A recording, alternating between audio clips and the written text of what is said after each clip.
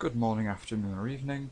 This is a replay from a game I played with Gas at 2-3, where I use a very unused unit, the Flamethrower tank, to great effect against the China player.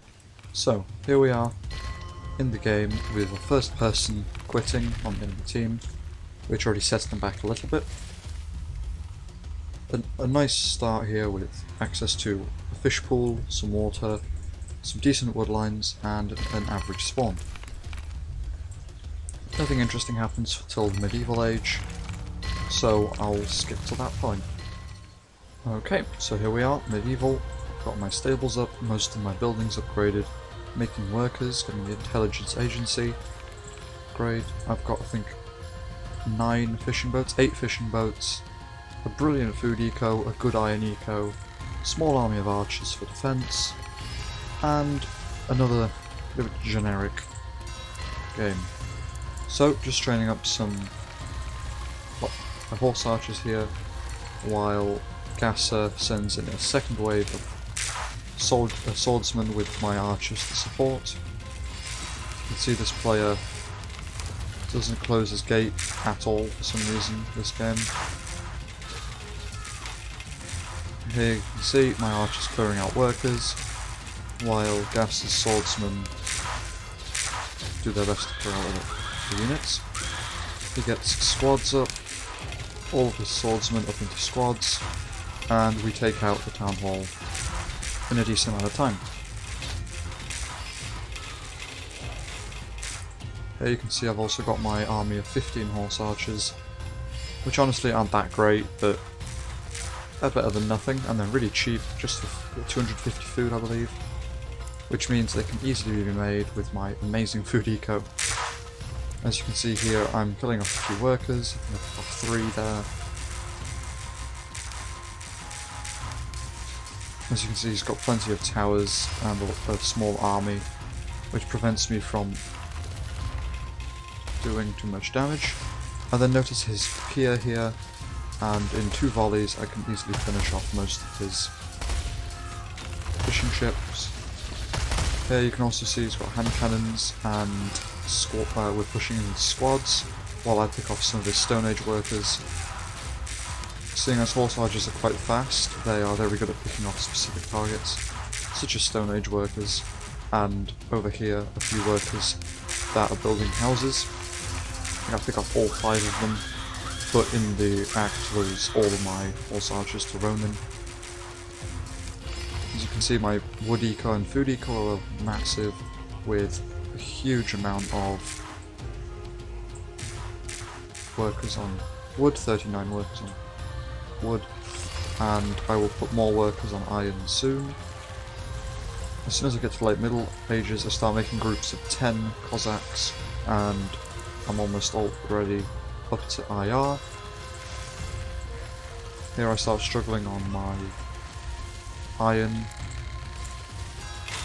As you can see, our allies are pushing with horse archers, Ronin and Ashigaru. Also there's a single lone squad here running around, minding his own business. I start upgrading everything. All my houses get upgraded and I've still got 7,000 wood. So I've upgraded all my workers and I've still got almost 6,000 food. I send my first wave of Cossacks in with their 130 speed. One of my favourite, probably my favourite unit in the whole game, closely followed by the star of today's video, the Flamethrower tank. I try not to give away my position by attacking houses or anything. I attempt to go straight into his wood line, I believe, this time. Nope. I find that I can't get through, so I lead them on a chase over here with one Cossack, and the others go in to try to find some targets to attack. He's gone China. So at this point I'm getting very worried as to what I'm going to do against this player. I've split my army of Cossacks up and I go after his rice farm workers. This is one of the less effective attacks, as I did do one a bit before that killed a lot of workers, but I simply missed that attack, sorry for that. But as you can see, I kill off a few of his workers, nothing major, and I send another 10 Cossacks in. I carry on making workers and get the population upgrade done. I probably could have gone for my fishing ships and moved some of my many workers off of food.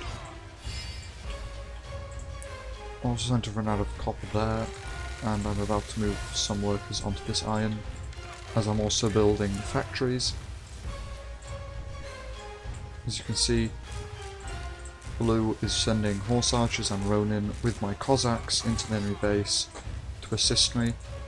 I also start making partisans as I saw mounted guardsmen, which are right here. Mounted guardsmen and militiamen, so I do my best to counter that. I also send my Cossacks in, but they get instantly killed by the mounted guardsmen, and so do Blue's army. So is Blue's army.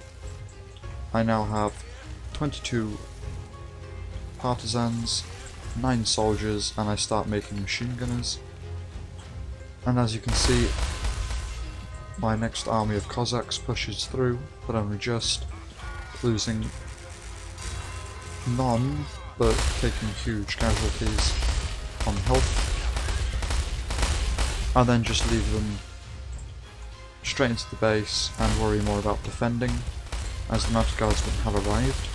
I lose a few iron workers, but my towers and my death sides, including machine gunners, easily push them back, and with gases soldiers assisting me, I easily push a counter-offensive.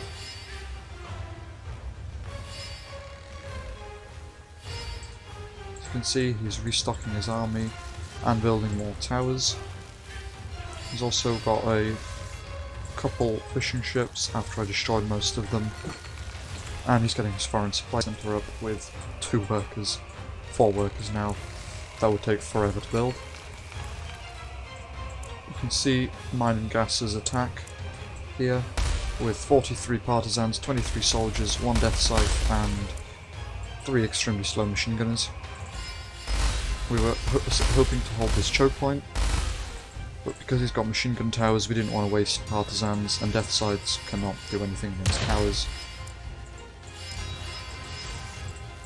You can also see some of Gauss's partisans pulling back. A bit of combat going on here. Some samurai and Ashigaru pushing up onto these enemies. As you can see, we've got a person who just went to Germany. We've got 2 China players and 1 Germany player on the enemy team, and that's the whole enemy team. As you can see, he did a push out into our front line, but none of his soldiers made it through because of our death scythes, soldiers and so on.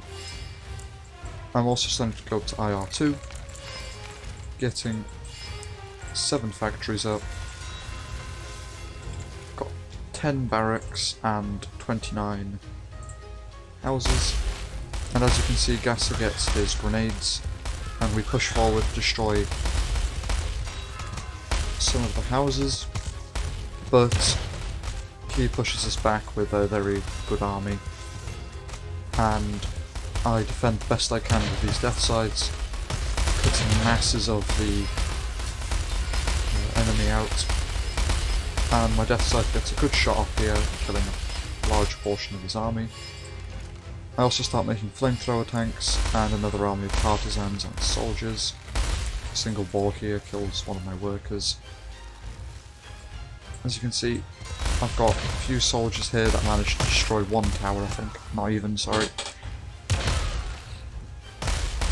As you can see, I'm starting to get the houses upgrades, and now I can do nothing but go to Wonder, which I do in a minute, just in case he holds. I now have 58 soldiers, 27 partisans and 5 flamethrowers. The issue here is that now I need to heavily micro this army, because if even 1 or 2 of these flamethrower tanks were to shoot at any enemy infantry attacking my soldiers, they would wipe out half my army with those flame turrets. I also start going up to IR2 to go to Wonder. I get 5 factories out from my 5 what they're called? Tractors. I do know what tractors are, and I also start making T-34s. As you can see here, I start clearing out some of this forest with my flamethrower tanks as they currently pass. And as you can see, the only thing he's got to counter me at the moment is trench mortars.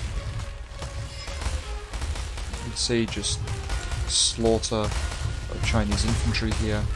I spread them out a little bit so that any splash damage from the mortars cannot easily get to me, but he does the perfect thing of hiding his trench mortars around on these hills, which are hard for me to get to.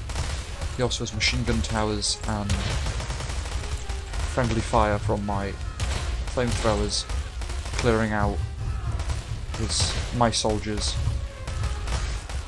So I managed to kill a large portion of his economy by killing lots of his workers.